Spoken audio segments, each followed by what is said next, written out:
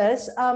Richard, in just to recap, in our last episode, your first debut episode of Wealth Management, Living Again Post-Pandemic, your show, we talked a lot about, being hopeful.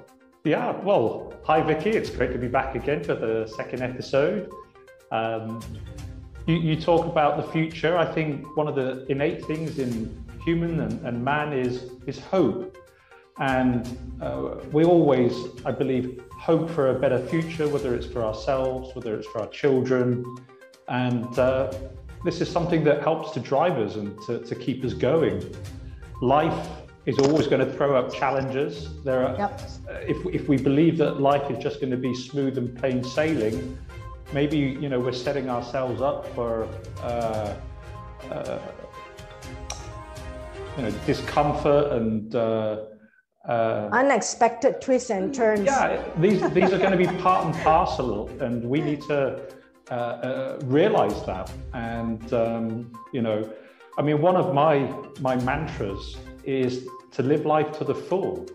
A simple mantra that is something that I like to live by on a daily basis.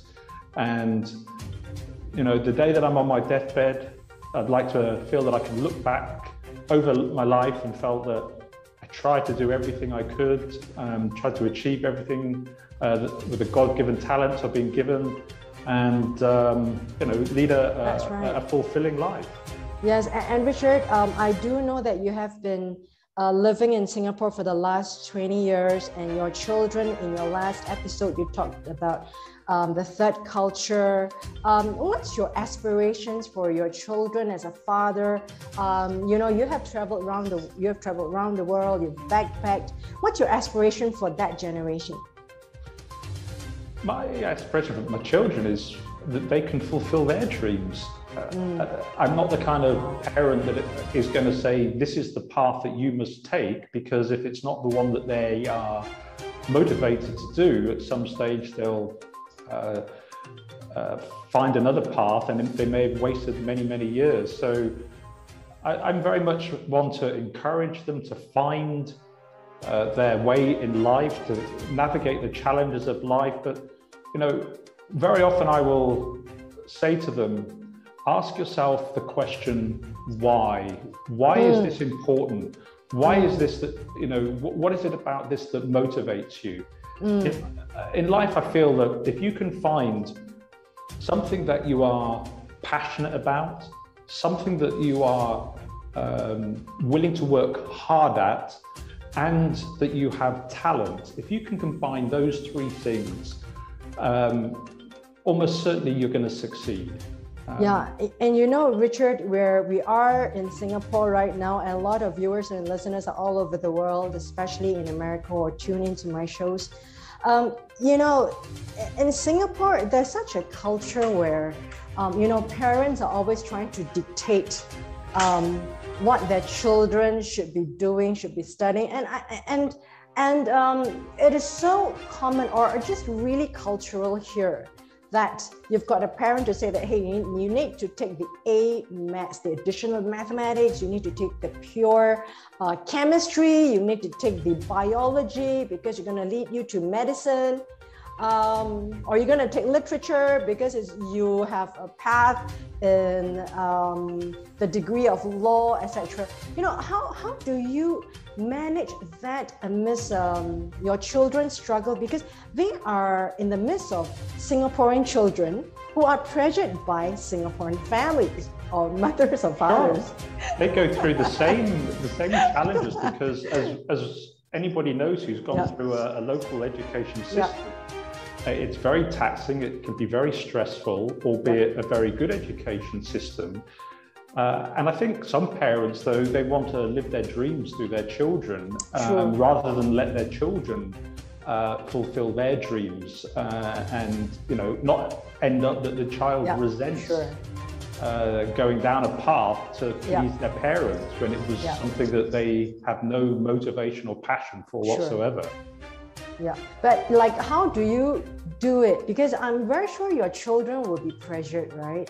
When they have their friends and and they will be saying, hey, you know, my friends are going to go to this school because they want to go to the best, like the top schools and, you know, the rankings. Do they ever feel pressured? And how do you navigate their emotions? How did you balance their mind to tell them that, hey, it's okay, we're not going to like pressure you? Or how do you actually operationalize on that level? That's I'll give you an example. Just last week, I was speaking with my youngest daughter. She's just coming up to 14 years old. She's coming up to the end of secondary 2 year, and she's having to choose what subjects she wants to go into. And she loves art. She really likes art. She's good at art. She's passionate about art. And, you know, I've said to her, follow your dreams, get some balance in the choice of your subjects. So it's not just all arts, although actually in Singapore, the minority of subjects is in the arts, but, you know, get a balance in life and choose something that you're passionate about. I said to her that too often here in Singapore, people are looking at what grade can I get when I take my exam. And I actually said to her, listen, yes, getting a grade is good, and do your best to get the best grades, but a good rounded education isn't just about getting a good grade, it is about educating a mind and how that child's mind is able to think, how is it able to reason, how is it able to question the world around them, which ultimately is going to help them navigate life much more so than drumming out robots that might be getting lots of A's but have no interpersonal skills or artistic flair. Do you ever feel the pressure yourself?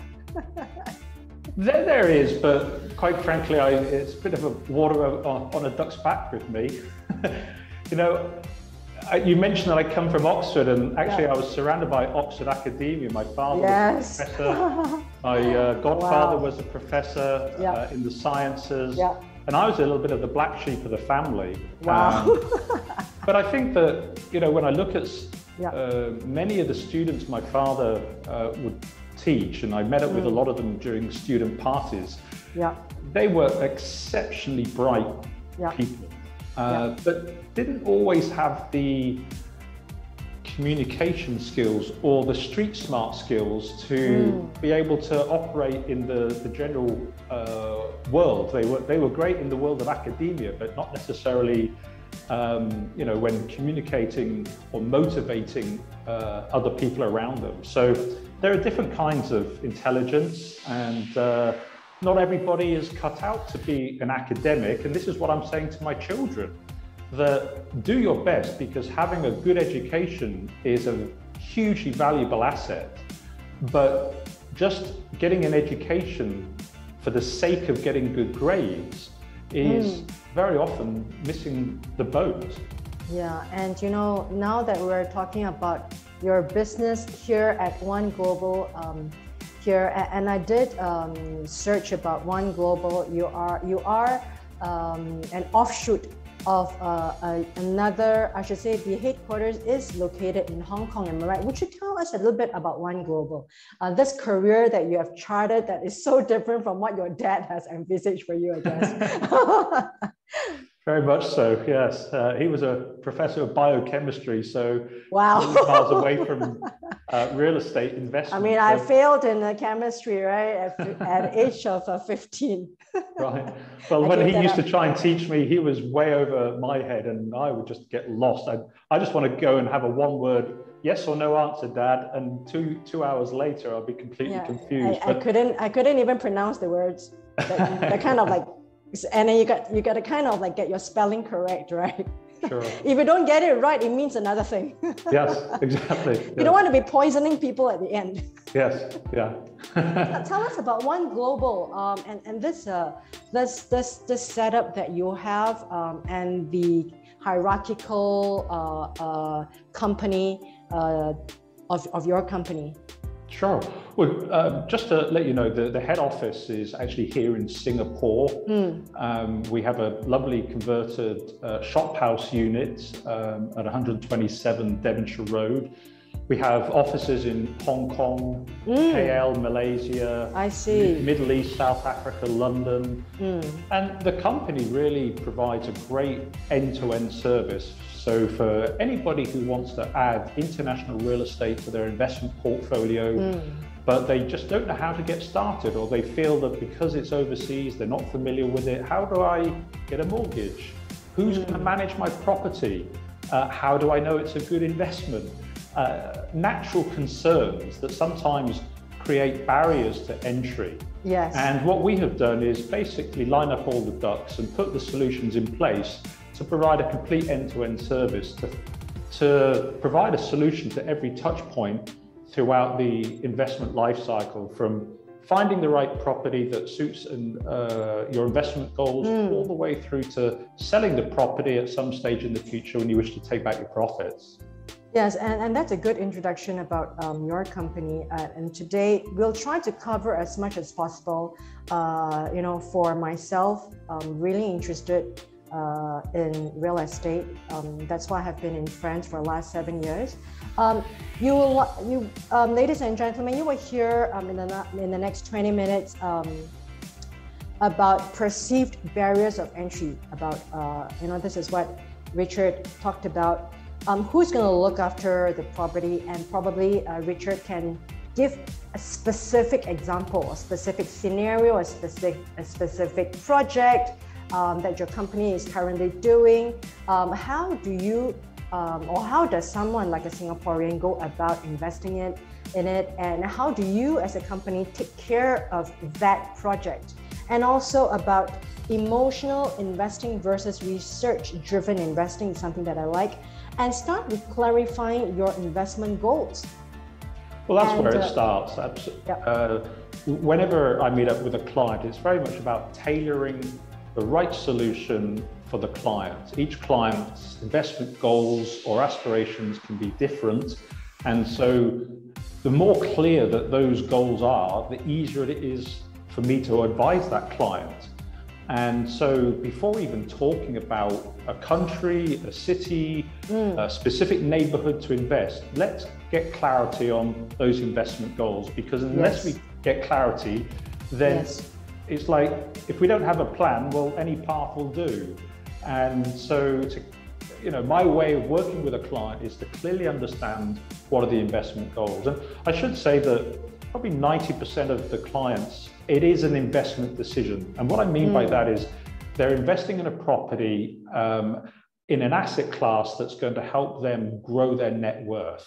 For our minority, and we still serve these profile of clients, people may be buying a property more for an emotional reason, because it is a holiday home or it's a retirement home. It's not always driven purely by the numbers and the return on investment. So let's get clear on those investment goals first, and then what we will do is look at the right property.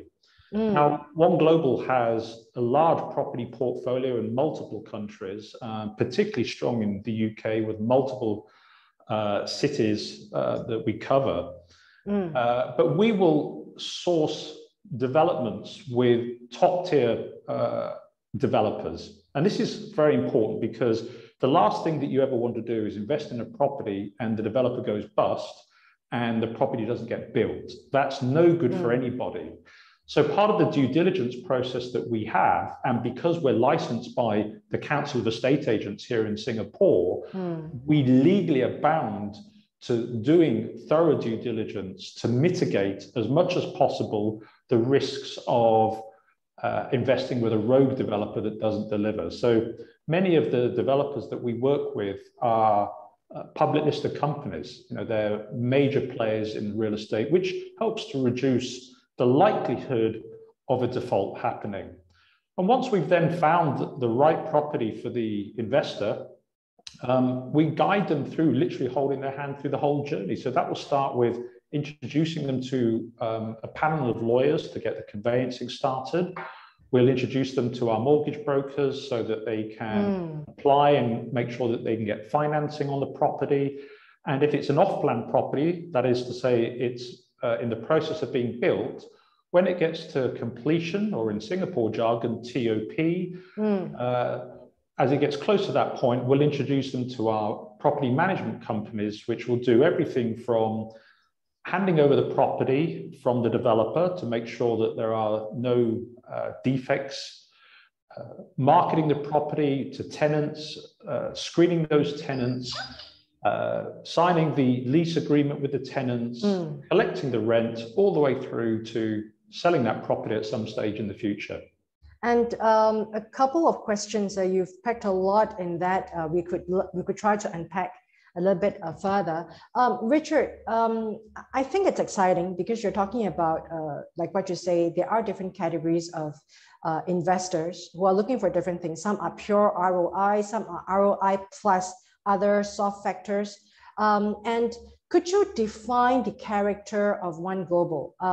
I'm looking at it as it is an investment financial consulting company. Am I right? Well, yes, it is.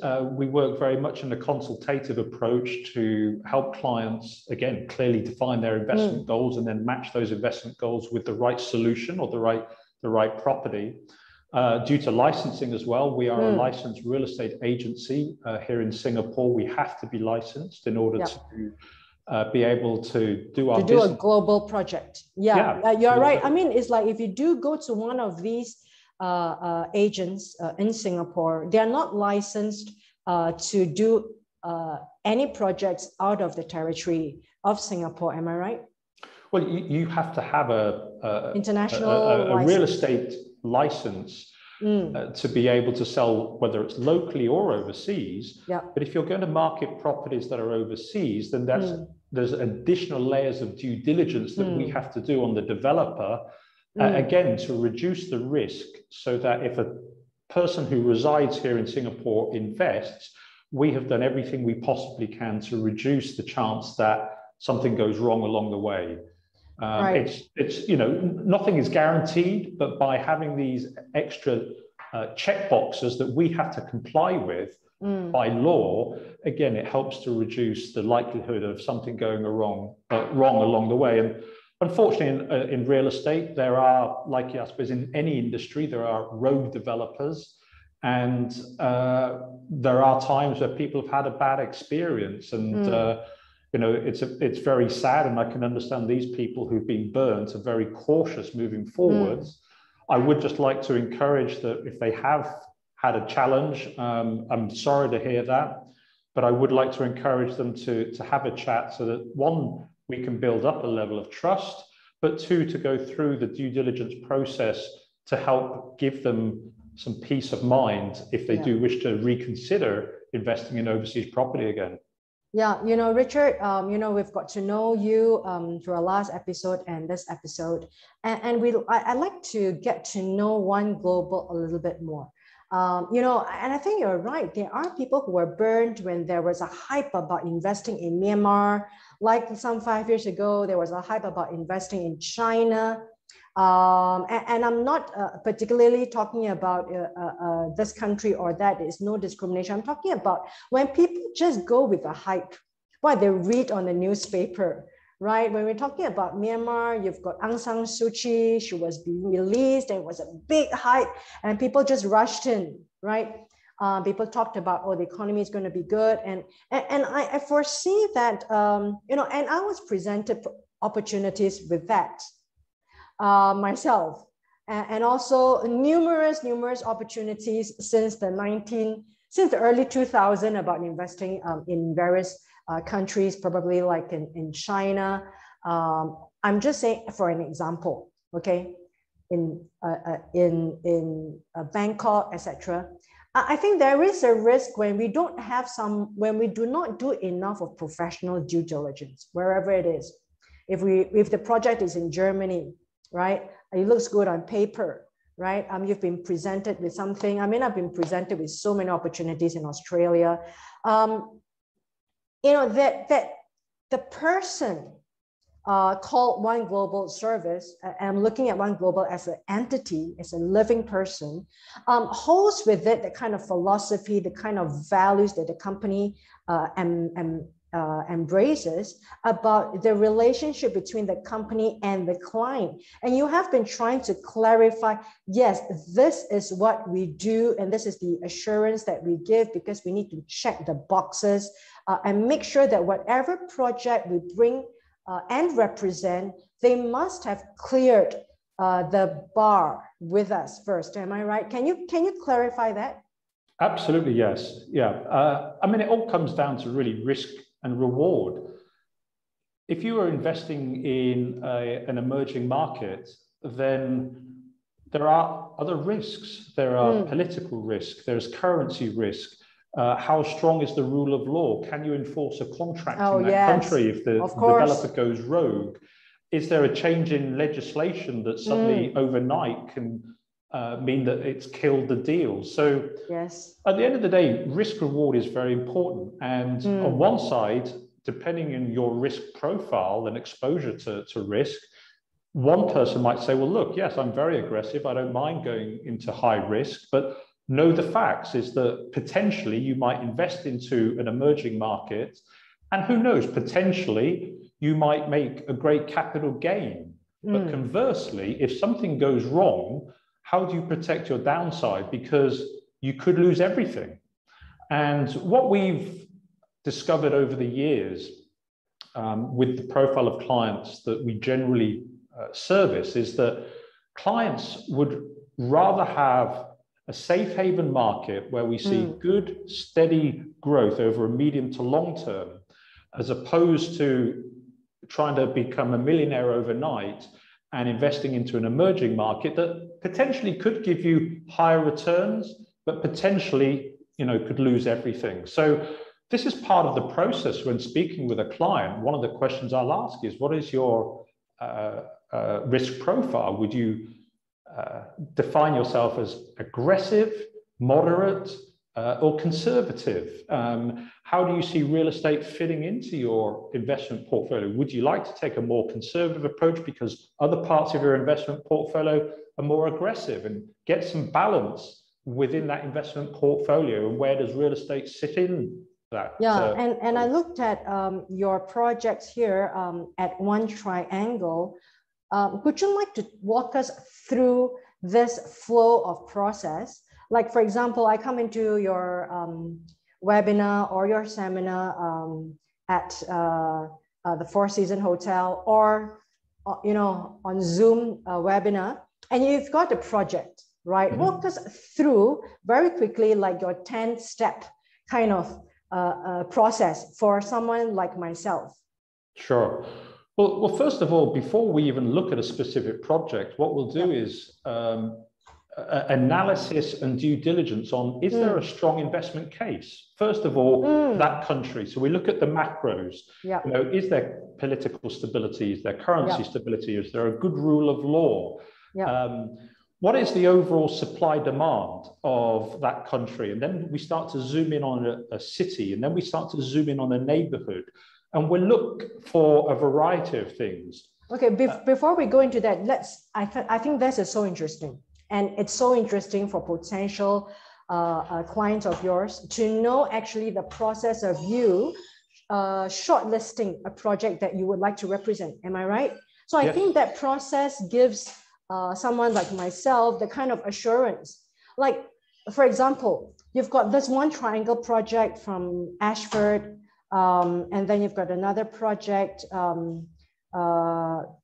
Ashford, Kent. You've got another project around the Triangle. Now, how do you exactly do that, like shortlisting that and doing that due diligence? Like you with your board of directors come in to say that, hey, we've got like 10 projects, but out of 10 projects, we shortlist 3, and out of 3, we only take 2. How does it go? I mean, for it to make it the mark. Yeah, it starts at a higher level. So we're looking, so let's say we're looking at Ashford. Ashford is one of the best connected commuter belt towns just outside of London.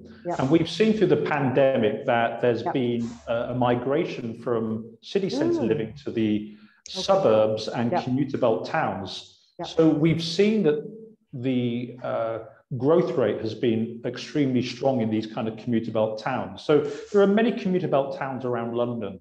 So let's look at not just the average, let's find a commuter belt town that's going to outperform average. Otherwise, why use One Global? Yeah. So we then start looking, well, what is the, let's say, starting off with things like, what is the supply demand? What is the population growth? Those are two things that go hand in hand. If you've got an undersupply on one hand and you've got population growth on the other, it's a double whammer, and almost certainly there is going to be growth, because when demand outstrips supply, whether that's because there's an undersupply or overpopulated area, then prices will go up. So these are some key things. What is the regeneration that's going on that's going to be adding value to that town? What is the employment like in that town or that suburb? You want places where there is high rates of employment. What is the connectivity? So with Ashford, one of the great pluses of this town, and why we chose this over other commuter belt towns, is that it's not only connected to London in 29 minutes on British Rail, but it's also connected on the Eurostar, which is the train system that allows you to travel at high speed in under 2 hours to Paris, and about an hour and a half to Brussels, and also to Amsterdam. So if you're living in Ashford, you can be in 4 major cities within a few minutes. And the project that we have called the Triangle is literally just 10 minutes walk from the train station. And it sits right beside a beautiful park and river, which is what people are looking for. You know, an interesting statistic that came out from one of my colleagues recently in another seminar was that pre-COVID, the number one reason that somebody chose to live in a particular apartment or home was its proximity to public transport, and the second was proximity to where people work.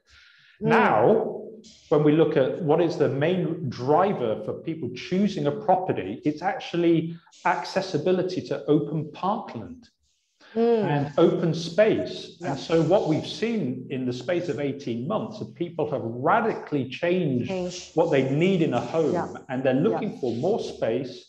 They're looking for somewhere that's got an additional room or a home office that they can work from, because they may be working full or part-time from home, and they want to be able to access open space and greenery so that they get out and exercise, you know, if additional lockdowns or restrictions come up in the future. So that's hashtag need for space. Go to Ashford. You know, well, Richard, you just get more bang for your buck. It's, you know, the average price of property is 39% cheaper than the average property in London.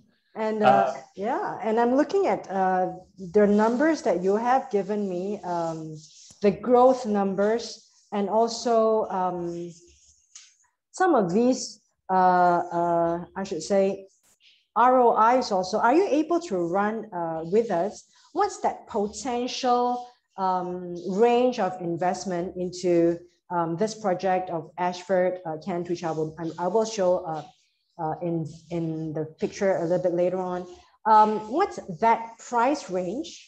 How do they get the loan? Like, go through that 10-step process or shorter, and then what's that return on investment?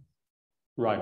Well, starting with the mortgage and getting access to financing, again, part of the process is, before I even talk about zooming in on a particular investment, let's get at some confidence around whether you're going to be eligible for a mortgage. Yes. Before even signing or reserving a property, what I'll do is I will put them in touch with one of our mortgage brokers. And the mortgage broker will go through a thorough fact find, and they will come back to them usually within 2 or 3 days to say, yes, based on the information you've provided, you're going to be eligible for a mortgage. So at least they've got some comfort that they are eligible. It's not a mortgage offer, but at least they've got some comfort around the fact that they should be eligible, as long as their financial situation doesn't change.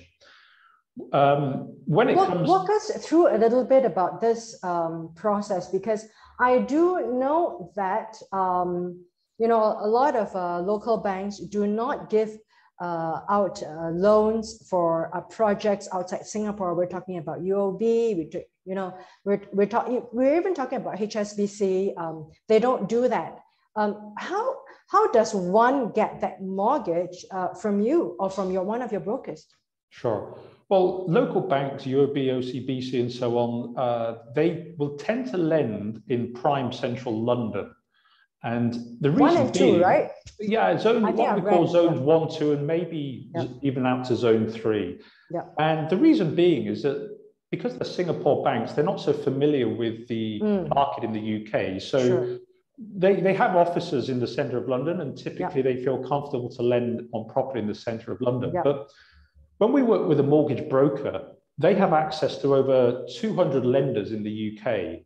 And this gives you access to a far greater range of products. Wow. And it may be that you think that I can't qualify for a mortgage, but you'll be amazed that different banks have different criteria, and the mortgage broker knows this. And so the value of using a mortgage broker is that they have these relationships with these banks. They know how to prepare the mortgage applications. They know the do's and don'ts, and they know which lender is more likely to lend based on your profile.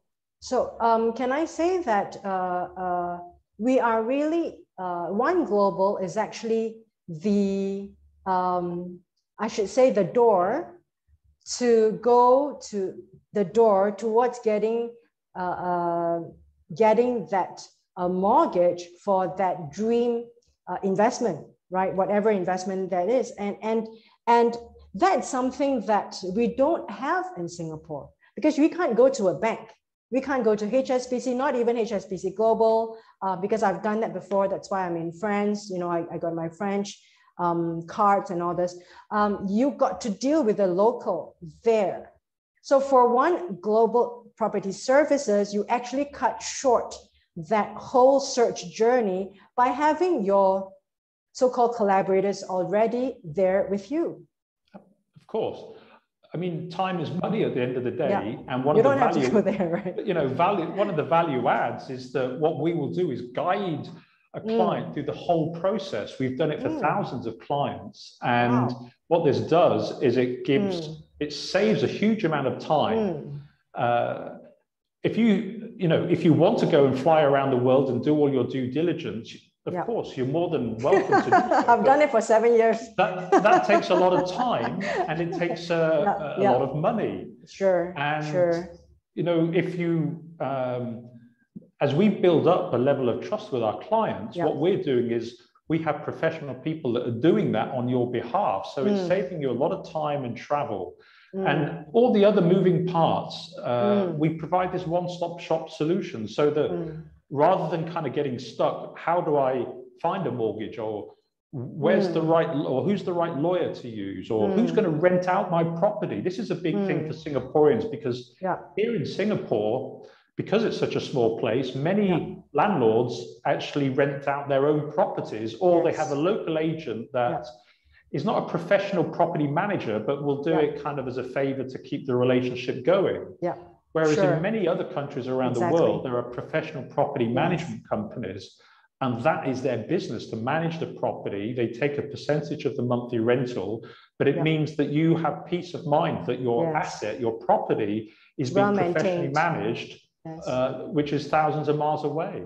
Yeah, and it's well maintained. They make sure it's cleaned up when there is a change of your tenancy, and they make sure the water, the bills, the structure, when there's a problem with insurance, they come right in. So you have that level of assurance, because you're dealing with people who are professionals on the other side. So it's almost like putting the money in a bank, right? But it is like putting the money in a real estate project. Am I right, Richard? Well, I think many people invest in real estate because it's something that they can understand. It's very tangible. And once you've bought the property, then the property typically takes care of itself. You've got a tenant in there that is paying the rent. In the UK, we can get what we call interest-only mortgages, and that means that your property is almost certainly going to be cash flow positive every single month. So you've got this cash cow generating you income, and over the medium to long term, the value of the property goes up. And because most people live in a property, they've probably gone through buying their own property at some stage. It's something that they understand. It resonates with many people. And I think this is why property still for Singaporeans and many people around the world is very often the preferred asset class to grow their wealth in. Richard, could you run through some basic ROI numbers and the range of investment for a first-time non-experienced investor for UK? Sure. So when we look at return on investment, my definition is, you know, how much money and capital have I put into this property as a deposit? And then when I come to sell it at the end, you know, what return have I made on my capital? So just to take a very simple example, if I bought a property in cash, that is, I didn't get a mortgage, I bought it 100% in cash. Let's say it's $100,000, just to make it a nice, easy round number. And I sell that property in 10 years' time, and it had doubled in price. So I'm now selling at $200,000. I've made 100% return on my investment. Now, if you want to increase your return on investment, actually borrowing, which sometimes in Asia and certain countries is seen as a bad word. No, you know, some people in certain cultures don't like to take on debt. They want to pay everything in cash. There is good debt and there's bad debt. And when you can get financing, why not? The country sometimes for as little as 1%. Then why not leverage? Because imagine you had 100,000, but this time what you do is you buy 2 properties and you put 50,000 deposit on each property. Both of the prices of those properties were $100,000. And again, let's take the same scenario that in 10 years' time, they both double in price. So once I've paid back the money to the bank, I've sold 2 properties now for 200,000. So that's a total combined of 400,000. I need to pay back the bank 100,000 that I borrowed. I've actually made 200,000 profit, or I've made a 200% That's a no-brainer, return on my investment. So I just mentioned that because that shows the power of leverage and why when investing in real estate, you can get good, attractive financing terms, and the interest rates around the world are at an all-time low at the moment for many countries. Why not leverage? Because that's going to increase your ROI or your returns. So when it comes to countries like the UK, we are looking at a property where we could get 65 to 70% loan to value, and we hold that property for 10 years and then look to sell. The projected return on investments are around about 150 to 200%. That's over a 10-year period.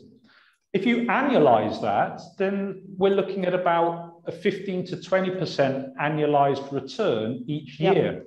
So my question then to a client is to say, well, look, if this is a guideline, of course, at 15 to 20% annualized returns, and it's in a safe haven market, a country like, let's say, the UK with a strong rule of law, you know, a stable political system, a place that people would say is a safe haven. You know, what kind of investments are you normally having to invest in to try and get a 15 to 20% annualized return? Normally, it's a high-risk, volatile investment vehicle. So the power of leverage allows you to still invest into a safe haven country and a safe haven asset class, but that leverage can give you very attractive return on investment. Wow, that really excites me. You know, I can hardly like sit still on my chair. Like Richard, tell us more about this project that you have that's in your hands that you have shortlisted because it meets your mark about Ashford. It looks good because I'm looking at the picture. It's like a 10-story building. Are they? You've got quite a few projects in Ashford, or are they the one project? Well, this is our second one in Ashford, and we are looking to do more over time because we see it as a very strong investment case for some of the reasons that I've mentioned earlier, but there's a lot more to Ashford than what I've already said. But it's a great development, 143 units, literally, as I mentioned, right next to Victoria Park and the River Stour. You're a 4-minute walk to Elwick Place, which is the local shopping mall and leisure centre with gyms, cinemas, bars, restaurants. You have something called the Curious Brewery, which is a huge brewery. Ashford is in the county that's called Kent, and it's often known as the Garden of England. Yes. And although you lived in Bordeaux, where it's famous for winemaking, and I perhaps won't compare with Bordeaux, but the winemaking region of England is in the county of Kent.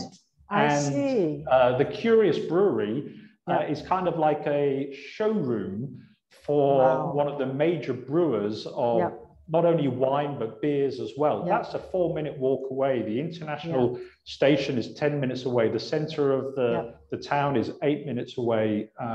It's got a great international college. It's recently just launched something called Network Town. And this is an old train station that's been renovated, investing over £250 million to make it into creative tech studios. And we've seen Amazon Prime, Netflix, and one other producer of content signing up their UK offices in Newtown Works, sorry. So it's a great place. It's got for those who need the retail therapy, it has a premium outlets. And for those people who are not familiar with premium outlets, these are sort of designer shops, and it attracts over 3 million people every single year into the town of Ashford just to visit this one premium outlet shopping mall. So it's a real buzzing place. The population is estimated to be rising significantly. And that's causing a real crunch on the housing shortage. And within the last year or two, more and more people are looking for towns like Ashford because it's cheaper. They get more bang for their buck, but they can still connect into major cities because of the connectivity of the railway system. Yeah, and you know, like in France, the studies have shown, or the statistics are that property or home ownership is 30%, it's 29.2%, and the rest of the people just rent. It is so different from like in Asia or in Singapore, whereby, you know, a lot of us in Singapore, 90% we are homeowners. You know, that's where the rental market is, because you've got a huge number of people queuing up for the apartment just to rent. What's the numbers like there in the UK or in well, it's changed over time. The UK, I mean, there's a famous English saying that an Englishman's house is his castle.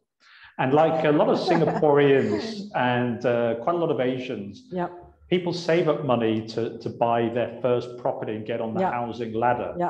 I remember listening to a BBC story a few years ago, where 20 years ago, the average time it took for a graduate to get on their first property was about 3 to 4 years. So let's say that, you know, they graduate in the UK, 22 years old, they're looking at maybe 25, 26 to get on the property ladder.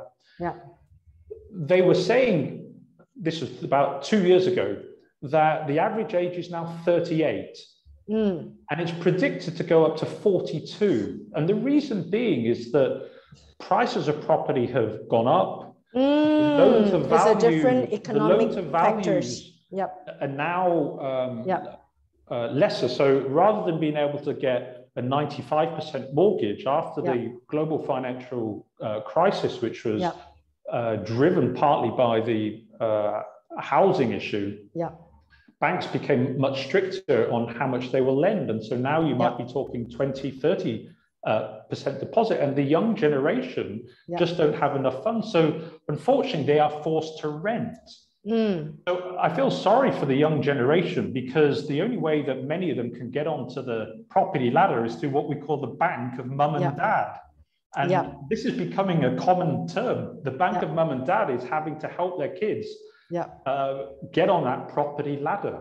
Otherwise, they can end up renting. But the flip side of that is, if you're an investor, then having a massive pool of tenants is a good thing. And when there is a lack of property on the market, it means that when units come up, they get snapped up. Sure, that's wonderful. And I've gotten you for almost 60 minutes. It's so interesting. It just kind of like just went past like 5 minutes, because this is something so real and something so relevant to a lot of us. Richard, the final 30 seconds, are you able to wrap up about exiting the investment, and how do you actually go about like offloading this investment? Well, we basically work with many real estate agencies across the UK. If you market a property at a fair market price, and you're in a market whereby there is an undersupply of property, you can always sell a property. If you're trying to market the property way above fair market value, and there's nothing unique about your property, don't be surprised if it sits on the market for a long time. So whatever the property is, if you market it at fair market value, you can always sell it. If you basically market it when it's undervalued, it'll get snapped up. Sure. Now, on top of that, because of the pandemic, the supply of property, not just in Ashford, but in many places across the UK, has become even more undersupplied. And the reason for that is that planning permission departments have been on furlough, so the planning approvals slow down. Contractors often haven't been able to get on site, so projects have been delayed, which has meant there's been an even more pent-up demand. And because of the low interest rates, a temporary stamp duty holiday that was in the UK just recently, and the fact that people want to then take advantage of these factors to upgrade, has meant that there is just an absolute major supply. So prices are driving up, and when properties are on the market, they are getting snapped up these days. Wow. So that's, ladies and gentlemen, very exciting future for a lot of us. You know, Richard has been so kind to spend the last 60 minutes to tell us about these dreams that we are all waiting to live again, you know, in UK. And Richard, you have a seminar coming up. I'm not quite sure if by the video, if it's released, we'll be able to catch that. But you know, you always have a lot of webinars, right? And what do you talk about in your webinars? I do maybe 2 or 3 webinars or events every single month on different topics within the real estate and investment industry. As you mentioned, we have an event at the Four Seasons Hotel here in Singapore on November the 6th and 7th. So all are very welcome. You just need to email me. I'll be happy to forward you the details. My email address is richardlowe@ogpsglobal.com. Richard Lowe, that's L-O-W-E, that's my family name. Even though it sounds like on the screen. It sounds like an Asian name. But so Richard Lowe at ogpsglobal.com. I'd be more than happy to send you the details. We're having an event. It's basically a London workshop, and we're going to be having many guest speakers, not just myself, on multiple topics over the weekend. On different aspects of investing in the real estate market. So you can actually kill many birds with one stone, because you can come and enjoy multiple events and learn a great deal with some real keynote experts in their field. So we've got people from mortgage brokers, tax consultants, talking about the market. Coming in from the UK? They're mainly based in this part of the world. They're expats living here, but servicing people in this part of the world. Yeah. So it's going to be a great event if you wish to come along and learn about the real estate market. One of the topics I'm going to do, which will be quite interesting, is literally comparing the return on investment of investing in an entry-level property here in Singapore and an entry-level property in London.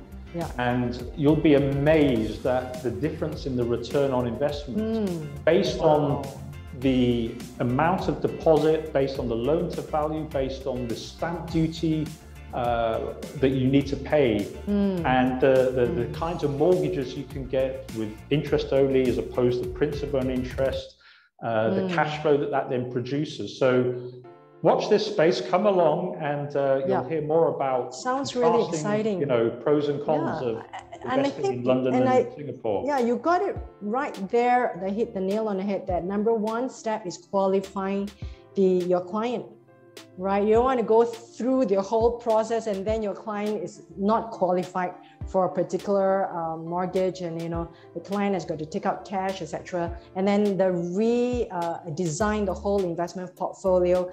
Glad that you have got brokers there, and they're so important. They have such great expertise, right? I mean, they know exactly what the banks are doing, which banks require what papers. And the paper could be quite a lot, and they've got to qualify the first round themselves as the brokers, and then before presenting it to the banks. And they would kind of know, are you 90% assured that you can get your loan? So I think the brokers are important as in any form of investment. Thank you so much, Richard. I'm so excited for you, Richard. Well, thank you for having me again. It's been a real pleasure. Yeah. And I'm just waiting for your webinars or seminars to go live so that people can watch wherever they are. You know, one day, maybe soon, I'll see you and your experts live on YouTube or in your own podcast. Ladies and gentlemen, and that's very, very intense information from Richard, and from his explanation, you can see that he's someone who is a guru in investing in properties. You should go to him, and his email address is just repeated. Please go and click and jot down his email. And you know, Richard, your videos are going to go to all podcast catchers in over 30 countries, and definitely the videos are going to go to US and a lot more podcast TV. I'm so glad to have you. You've given a great insight about UK. Definitely for myself, it's an eye-opener. You know, I've never really considered that, but maybe we should. So Richard, any final 10 seconds to say before we say goodbye? Yeah. The event that we're doing at this on November the 6th and 7th, if you're not physically here in Singapore, again, just email me and I'll be more than happy to forward you any of the seminars. We'll be recording them all. So again, just email me, Richard Lowe at ogpsglobal.com, and I'll be more than happy to send you the invitation, and we'll then forward you any of the recordings. So look forward to seeing you there, either in person or virtually at some stage. Thank you. And of course, because Richard, we are all in this digital immortal world for perpetuity. Now, if anyone missed any of these webinars or seminars, and if you're interested, you can always go to Richard. You know, he's told us a lot about himself, his philosophy, and also One Global, what they stand for, the services that they provide. I hope you can go to them. And this is myself signing off from Singapore, and that's Richard Lowe. And we are broadcasting to you from Singapore to the rest of the world. Thank you so much, Richard. I look forward to seeing you again for the third episode of your show.